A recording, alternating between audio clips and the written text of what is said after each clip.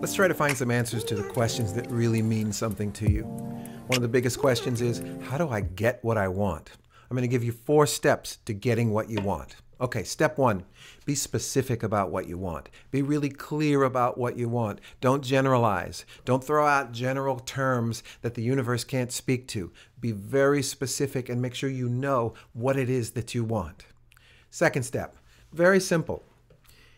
For 2 weeks, for the next 2 weeks, if there's something you really want, something you really need, every conversation you start throughout your day and throughout your travels, you need to start with that. So if you're at the supermarket and they say, "Hi, may I help you?" You say, "Well, I really need a new car, but I'd like to buy these groceries." I'm not kidding. You go to the laundromat, the laundry, and they say, "Do you have your ticket?" You say, "Well, I need a new car, but I do have my ticket. Love to put my laundry into a new car."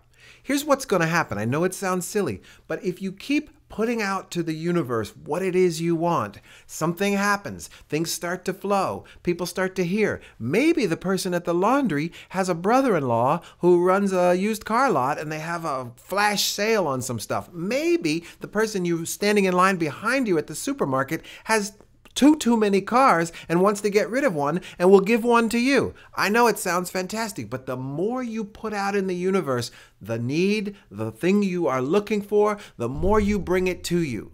Don't say "I want it," because want means I lack, and then that becomes your reality. What you lack, you say, "I am looking for a new car." That new car is already on its way to you.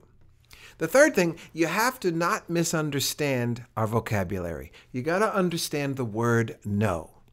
No doesn't mean you can't have what you want. In fact, in sales, they say it takes 6 to stick. I mean, you got to ask for it 6 times before a customer actually comes through with what you want.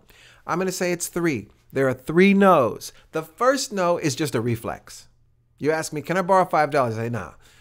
I even go like this, like that means anything. When there's actually money in my pocket, what am I doing? What does that mean?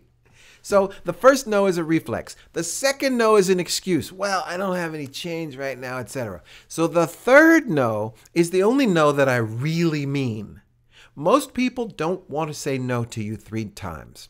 Now, here's the 4th and final thing. You have to justify why what you want is a positive exchange, why you deserve it, and why you having it is good for the giver, why it's good for the universe, why it's good for the planet, why it's good for the community, why it's good for the person opposite you.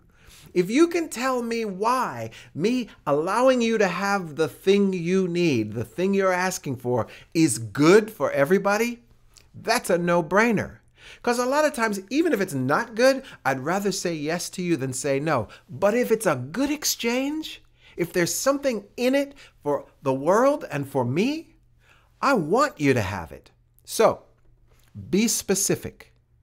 Put the word out everywhere you go. Start every conversation with the request for what you're looking for. Don't allow the first no or a non-response to be the stopper.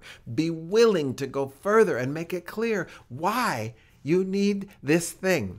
And finally, not most importantly, equally importantly, make sure that you can articulate why it's a good exchange, why you should have what you want.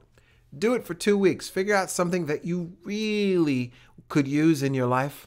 Follow these 4 steps. And hit me back on Instagram or Facebook or Twitter or YouTube and let me know how it went, because I believe what you want is coming to you as we speak. I'm Stuart K. Thanks for tuning in.